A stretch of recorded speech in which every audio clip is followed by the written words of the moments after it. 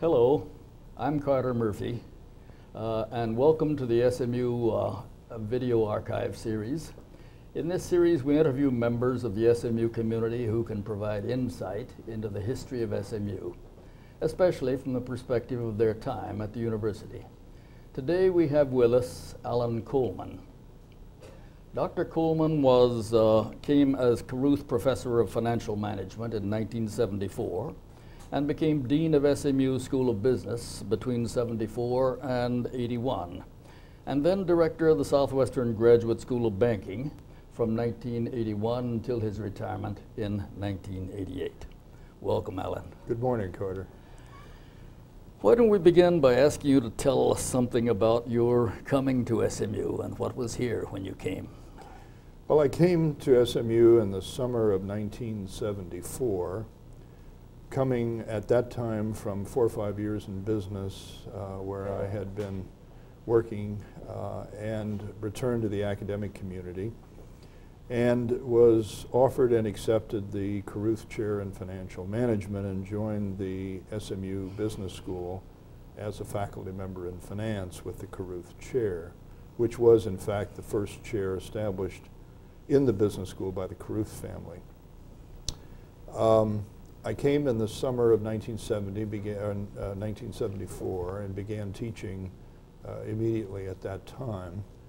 And then within 3 or 4 weeks of my arriving, and not related to my arrival in any way, the then president of the university, Paul Hardin, was dismissed, and then began a whole series of changes which over the next 14 years led to 7 presidents and acting presidents in a 14-year period. But in any case, soon after Paul Hardin, the president, left, the new incoming president was James Zumberg.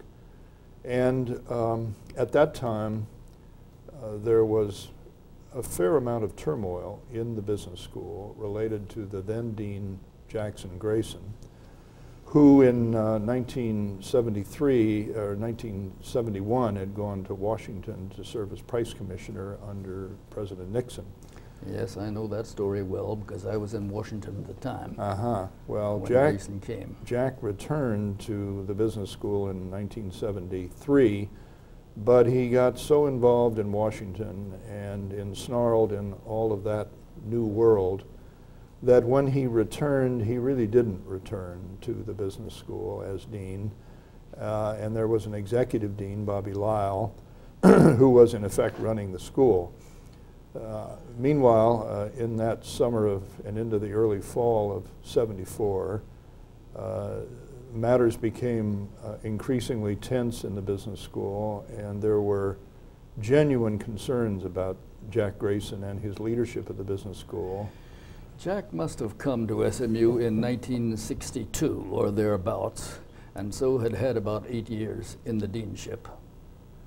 A little later, I think, but I'm not certain, but it was a few years in any case. Because Jack came at the time, I think I became chair of the Department of Economics, and in a breakfast meeting, Jack announced that he would prefer the Department of Economics be out of the School of Business. That's right. And that must have been in 1962. What kind of business school had he created? Well, when I came in the summer of '74, in fact, as we reflect back on it, it was really a pretty weak place. Jack had instituted a number of curricular changes that caused our accreditation for the bachelor's degree to begin to be questioned.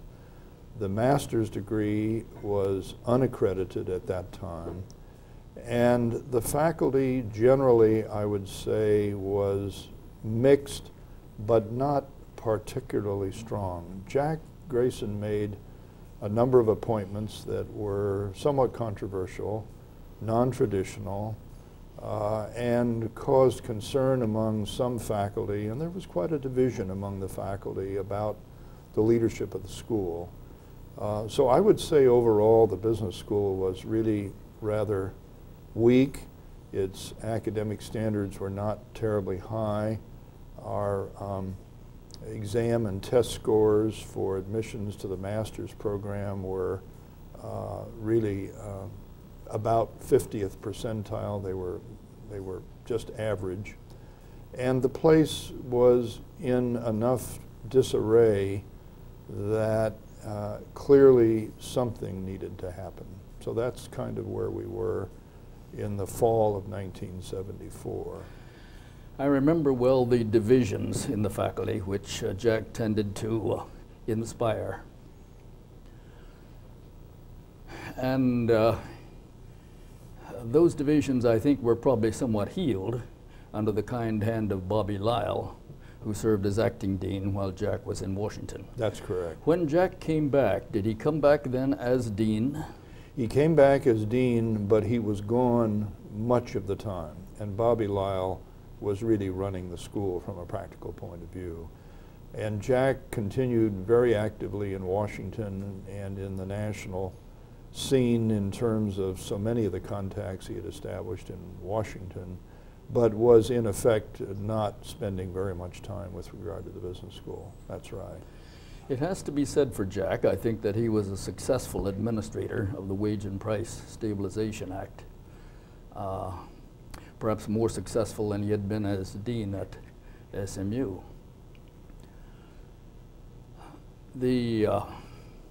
You spoke of the succession of presidents, Alan, and in particular the departure of Paul Hardin, which took place only a few months after your arrival, perhaps less than that. A few weeks, yeah. A few weeks.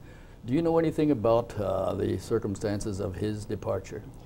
Well, as I understand it, and as I learned subsequently, there were brewing athletic scandals that Paul Hardin had learned about and was evidently prepared to go forward ethically to the NCAA. And I believe the problems then developed with regard to the domination of 2 or 3 very powerful members of the Board of Governors, which was the ruling governance structure of the university at that time. And Hardin, President Hardin apparently wanted to go forward and reveal and disclose these recruiting activities, and he, I believe, ran afoul of 3 of the governors, particularly Ed Cox, Robert Stewart, and Bill Clements. And the long and the short of it was that acting on their own authority, as I understand it at least, he was fired. And then Willis Tate was brought back to as acting president. And then ensued over the next... With the title of chancellor, was he not? Yes, he was emeritus at that time, and he came back as chancellor for a year, or a little less, about an academic year, while a search was underway to replace Paul Hardin. And then ensued over the next 14 years, as I said, 7 presidents and acting presidents. And the university, during all of those years from 1974 to 1988, probably underwent the greatest strains of administrative leadership and governance structure, perhaps in the history of this institution. And a great deal of it gravitated, as I learned in subsequent years, around the domination by the Board of Governors, which was a subcommittee of the Board of Trustees, but which had governing power, and the dominance of 3 people on that board, namely Ed Cox, Robert Stewart, and Governor Clements. And those 3 exercised virtual dictatorial control of the board, at least as perceived by the deans on campus and many of the longtime thoughtful faculty members here. And those set of events, and eventually the leadership challenges that occurred and the ensuing athletic scandals which erupted in the late 70s and early 80s ultimately led to a major restructuring of the university governance system the removal of several members of the Board of Governors, including those 3 that I mentioned, and a restructuring to bring the presidency of the university into the role it should have enjoyed all along, which was one of controlling the academic affairs of the institution, and the governing boards being in a policy and monitoring role, which prior to that time the Board of Governors had been actively engaged in major management decisions regarding the university. I was president of the Faculty Senate in the year following Ken Pye's arrival, when this restructuring was taking place. And for the first time in history, the president of the Faculty Senate was sitting as a member, a non-voting member, but a member of the Board of Trustees. So I remember that restructuring well. There was on one occasion when someone said something should be handled by the executive committee of the board, but Ray Hunt, who was then the chair of the Board of Trustees, said that enough had been done by the executive committee of the board in the board's name, and he would not relegate this to an executive board decision. That was the transition as that occurred under Ray Hunt and subsequent individuals that brought the board back into an appropriate managerial oversight and balance with the president and provost of the university. And that represented a dramatic change for the better and began the healing process at SMU, which was so desperately needed. Yes. Then, Alan, let me see, that was in the summer of '74, and you spoke of Jack Grayson's leaving the deanship in the autumn of that year. That's right, and I was asked, I had just arrived in June of '74, and in the fall of that year, '74, I was asked to serve as acting dean while a search went on because Jack had been removed from the deanship, and I agreed to serve in that capacity. And a search began, and about February or March of '75, I was approached by the search committee and asked if I would be willing to consider accepting the permanent deanship, and after some discussion I agreed to do that. So that was early '75, and then I continued in that role as dean until 1981, retaining the Caruth professorship, although I did not teach in those years because the demands of the deanship just took all the time I could spare. You had a task on your hand. I did. Al and I, as one who was in the university at that time, can testify the great springtime of development, I think, that began in the School of Business at the time you became dean. You mentioned the Caruth chair. What was Will Caruth's relationship to the university at that time?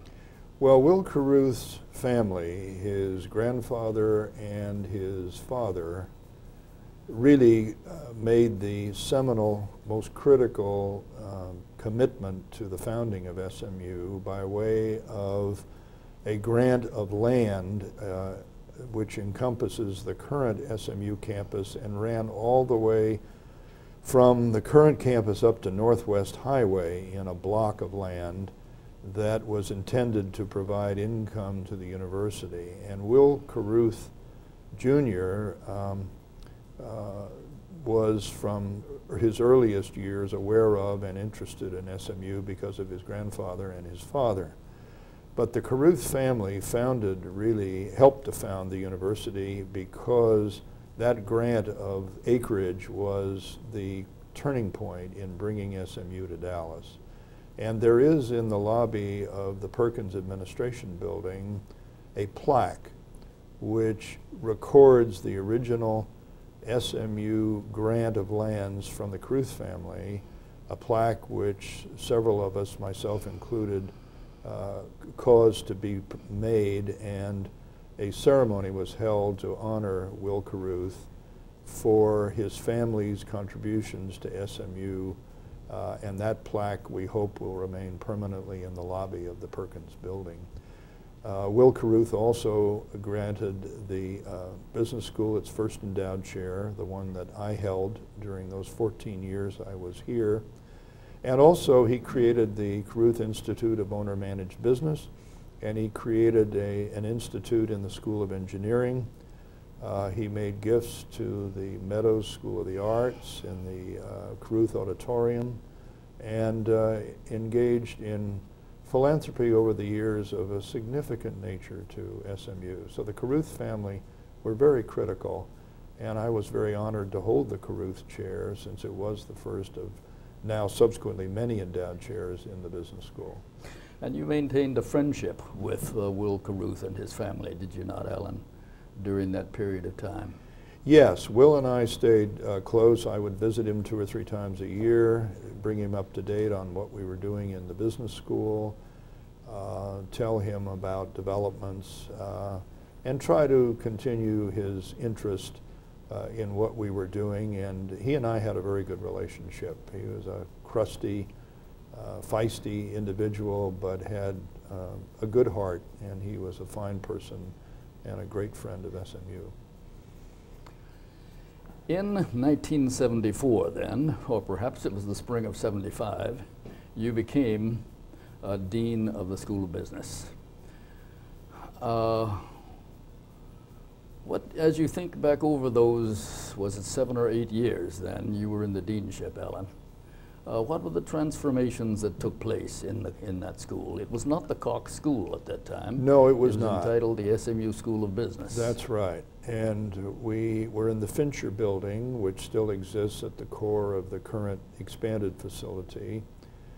I think the major changes that I was concerned with in those years as dean was first and foremost trying to strengthen the faculty by first recruiting aggressively in significantly stronger business schools for new faculty. And we brought in several faculty members from major schools, 1 or 2 from Harvard, a couple from Stanford, some from other major schools around the country. And at the same time, we were able to gradually reduce some of the old-time faculty members who were either approaching retirement or interested in leaving.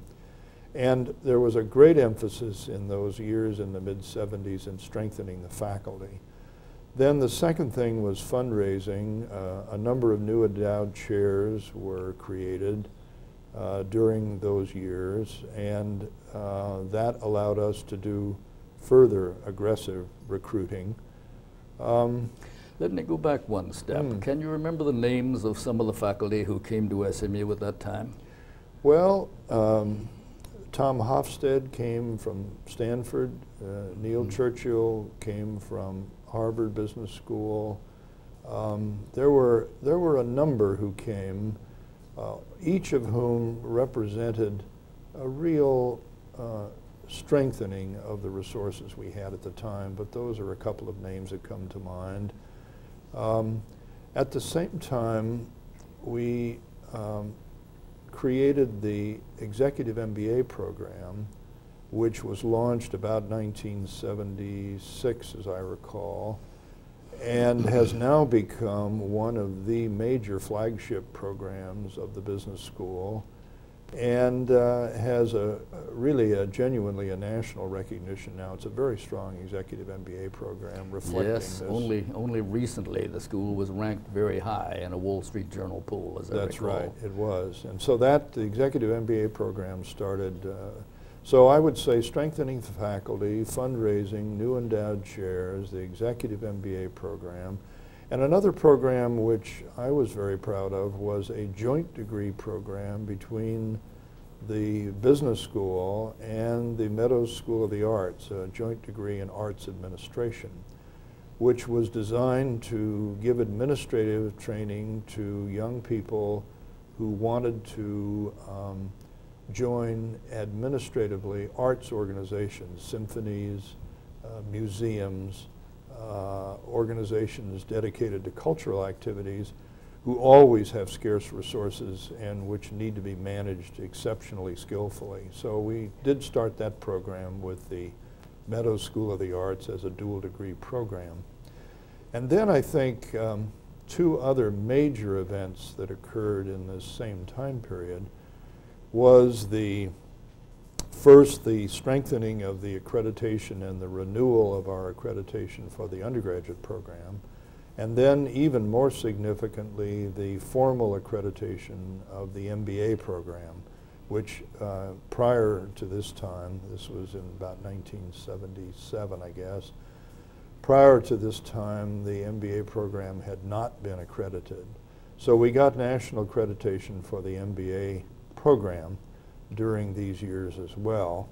And then probably the capstone during this time was the naming of the business school for Edwin Cox, whom I've alluded to earlier, but Ed Cox made significant gifts to the business school, and the school in 1978 was named for Ed Cox, so thus becoming the Edwin L. Cox School of Business. I should mention in that regard, since this is historical material, that in the SMU archives, I caused a history book of the SMU Business School to be prepared and published in a fine press edition aided by our wonderful Bridwell librarian at the time, Deckard Turner.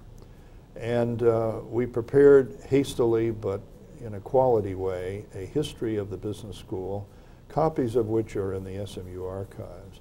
Also, were you the author of that text? I was the editor, but I engaged two people to do the legwork and to do the actual writing, and then I did the revisions of the draft, but those are the authors. And then at the same time, all through the period we're discussing, 1974 to 1988, I kept history archives and historical archival material, which just as a matter of fact, a couple of months ago, I've sent over to the DeGolyer Library, and in boxes that are about 8 feet long, 8 major boxes, each about a foot wide, are historical materials covering the period of my deanship and the period we haven't talked about yet of the banking school leadership. And those archival materials, together with the historical book on the business school, which was published at the time of the naming ceremony in 1978, those are all in the SMU historical archives. And they cover all of the period in great detail that we're now reviewing. You mentioned, Alan, the achievement of several endowed chairs in the school during that period. What were those chairs? There were chairs in marketing, there were chairs in quantitative methods, there were chairs in industrial production, there was an additional chair in finance, there were a couple of chairs in accounting. There were perhaps a half a dozen chairs that were created during those years. So at the time that I started as dean, we had 2 endowed chairs, one in finance, the Caruth chair, and one in marketing. And I think at the time I left, we had about 8 endowed chairs. And in those historical archives, there is a booklet that describes the endowed chairs of the business school in around that period, so a future researcher could get the details of each of the chairs and when they were established and so forth. Well, I think that's valuable archival material. You mentioned the development of a joint master's program with the Meadows School. There were relationships with other schools, however, that you helped to tighten. Was there not a joint degree program with the School of Law, for example? There was a joint degree program with the School of Law, which was also initiated, and there was a joint degree program with engineering as well. And so we had 3 of those joint degrees, and one of the things that suffered during the Grayson era was the relationship on campus between the business school and the other component schools, the other 4 or 5 schools on the campus. And one of the things I tried to do was to bring the business school into a more harmonious relationship with the other schools and to reach out to them and to show an interest on the part of the business school to the other intellectual and academic centers on the community. And I must say, in that regard, one of my pleasures, although each one is a chore, is I was asked to chair 3 dean searches for SMU during the time I was dean. And 2 of the 3 are perhaps slightly remarkable in the sense that I chaired the search committee for a new dean for the School of Engineering. And then soon after that, after 2 other search committees had not been productive, I was asked to chair the search for the deanship of the Meadows School of the Arts, which I was pleased to do because of our keen interest in that school and my personal interest in that school. And that brought Jean Bonelli back to the campus as dean. And that was, I think, an important accomplishment. But the third one was... Bonelli was subsequently president of the Dallas Symphony Orchestra. That's right. He served as dean for several years, and then left SMU and became the head of the Dallas Symphony Organization. And I think has only recently announced his retirement from that. I just learned that, as a matter of fact, today. That's right.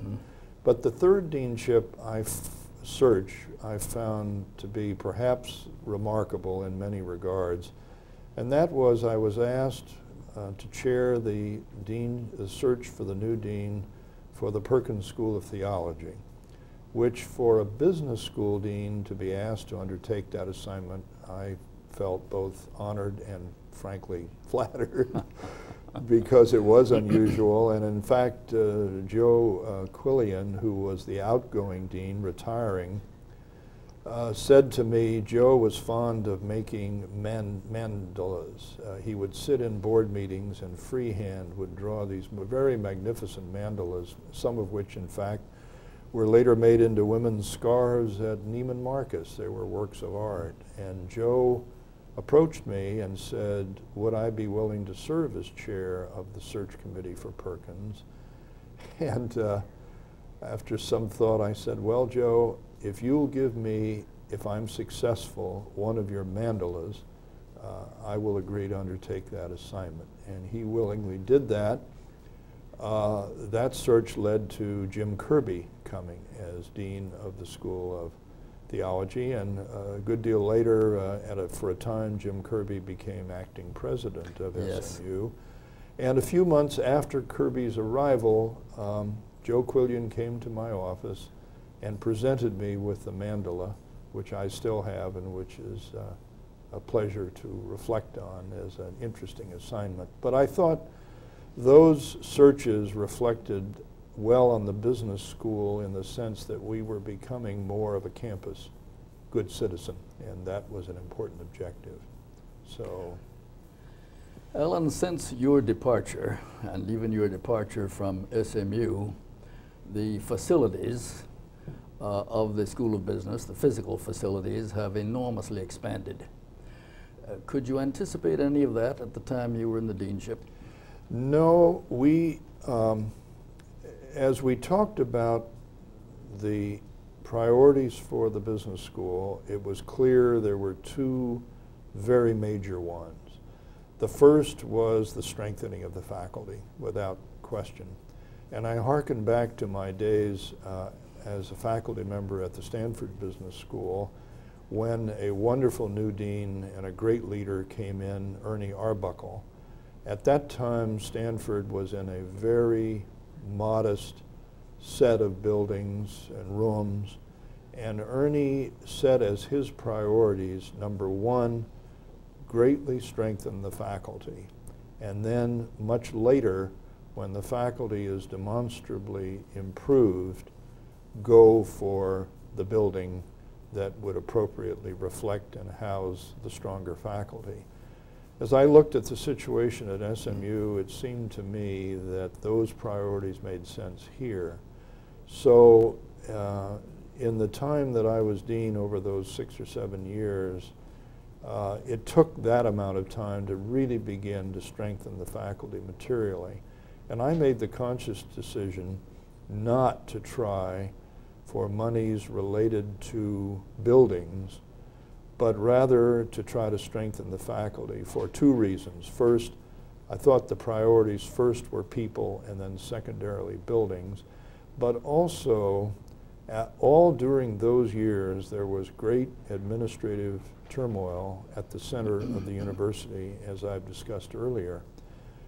It was probably not practical and feasible to really contemplate an important building program during a time of so much turmoil, because we had an average tenure of presidents and acting presidents that worked out to be about 2 years, 7 and 14 years.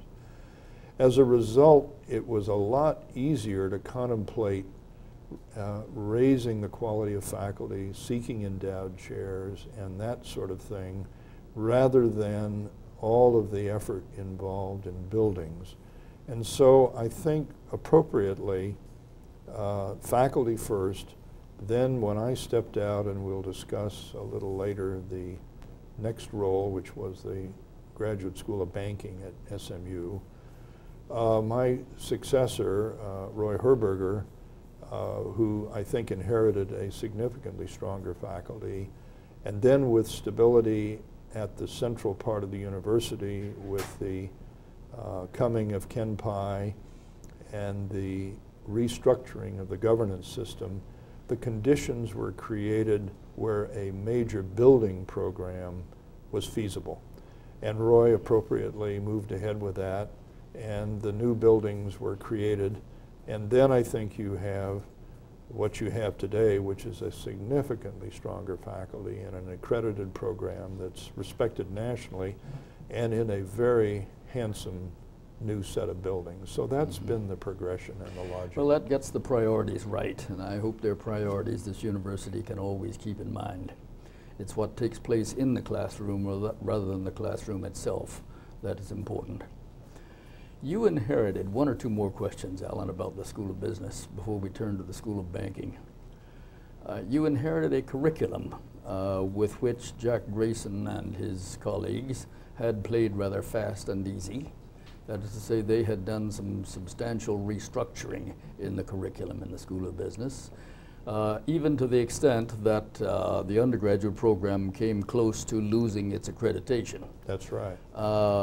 That all disappeared somewhere, and it must have been early in your deanship. It did disappear. We were under some threat of a loss of accreditation or being put on probation with the undergraduate program, the bachelor's program, and the master's program, as I indicated, was not accredited. So we moved very quickly to try to find out the concerns of the American Assembly of Collegiate Schools of Business, the AACSB, as to their concerns about our curricular changes that had occurred in a few earlier years, and what the nature of those concerns were. And then I began to address them. Courses were changed, content was changed, and we moved rapidly into compliance for accreditation purposes, which is tremendously important and has some validation across the country, certainly. Some of the courses that Jack Grayson had introduced and others that were dropped changed our curricular balance in an adverse way as viewed by the accrediting authorities, and I think as viewed by many thoughtful faculty. So we changed that, and then we also changed dramatically the content of the MBA program and brought that into line such that we could get that accredited as well. So those changes occurred all during this period of time. Creativity, I think, in pedagogical processes is important, but a certain conformity is important as well. Time constrains us, Alan, to turn to your period as director of the Southwestern Graduate School of Banking. How did the transition come about when you left the School of Business? Well, the transition occurred, again, for historical purposes, to be candid, in 1980-81. And at that time, the Central University was again in some turmoil. Jim Zumberg, the then president, had resigned and left to take the presidency of the University of Southern California. We again went into a search mode, the university did, and we're searching for a new president. At about that time, a very wonderful SMU faculty member, Richard Johnson, a professor of economics, and who indeed I think started the economics program. Dick was the creator of the PhD program. Of the PhD program in economics. Well as the banking school. And Dick was a wonderful faculty member and an entrepreneur. Par excellence.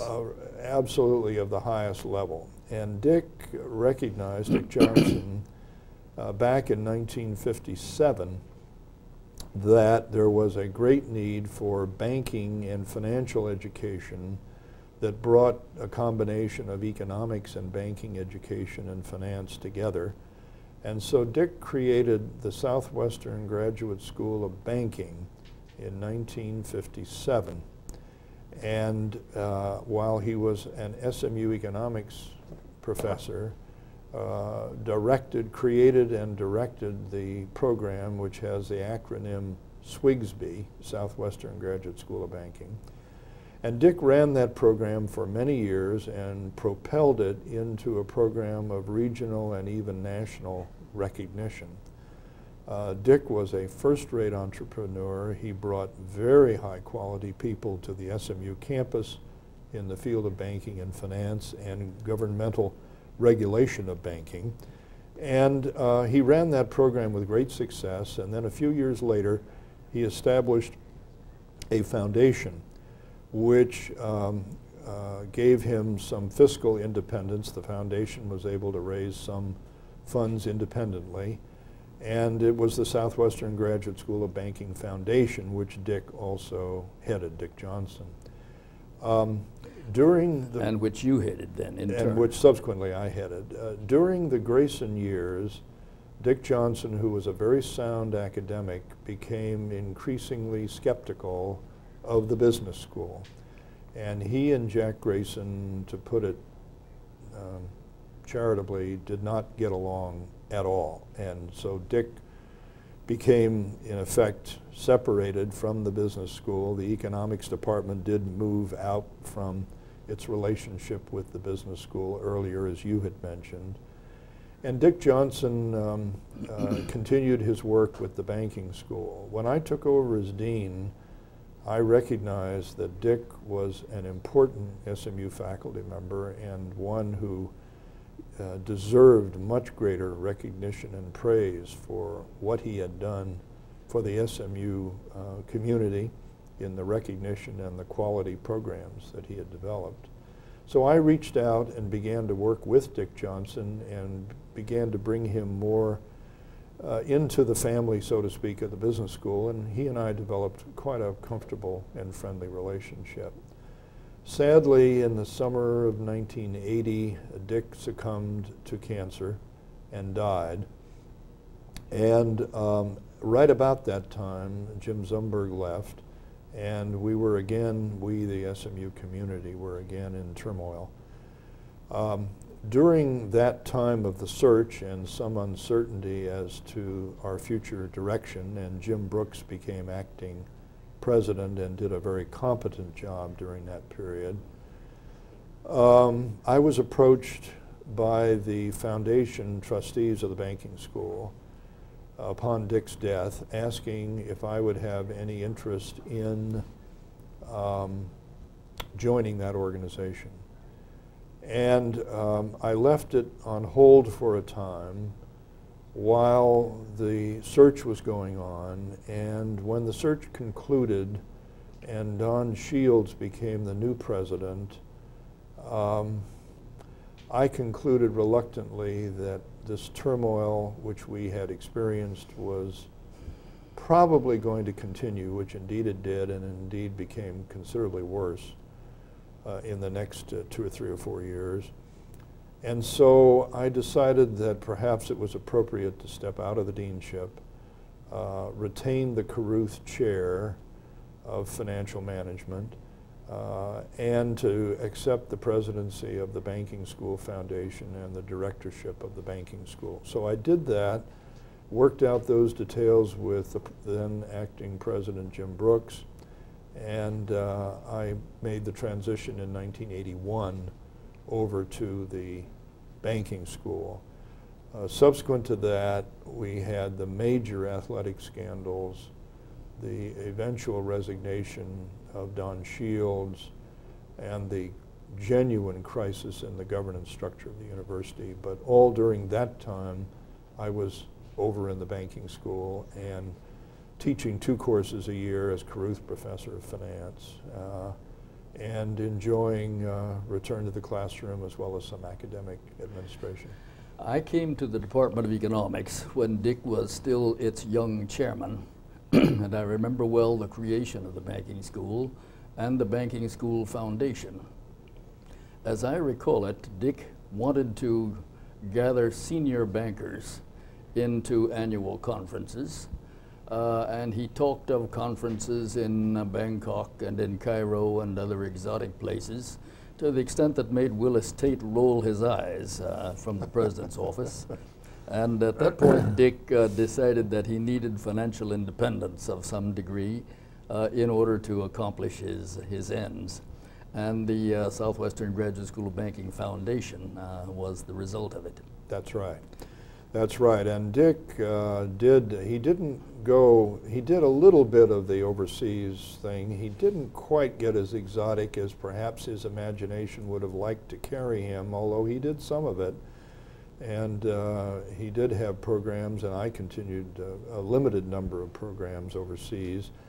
But mostly, he created an environment in which we brought really nationally prominent financial people to SMU, bankers and financial regulators. We always had the director of the FDIC in our programs. We had the controller of the currency. We had members of the Federal Reserve Board. We occasionally had the chairman of the Federal Reserve Board. Dick Johnson laid a track where it was expected that important figures in Washington from time to time would come to SMU for banking conferences. And I was fortunate to be able to go to the banking school with a really sound base and a reputation for quality that Dick had laid. And to that I really tip my hat to him and owe him a great deal of credit. And I carried those activities on then for the next about 7 years during the time I was there.